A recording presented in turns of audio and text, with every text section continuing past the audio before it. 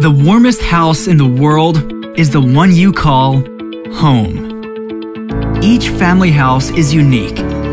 Each has its own personality, its inhabitants, dimensions, surroundings. Some almost touch the clouds. Some are closer to the ground. Some are smart and self-sufficient. And there are those in a perfect harmony with nature. Although our houses are quite different, transparent, traditional, modern, futuristic, or classical, most of the houses in the world share something incredible.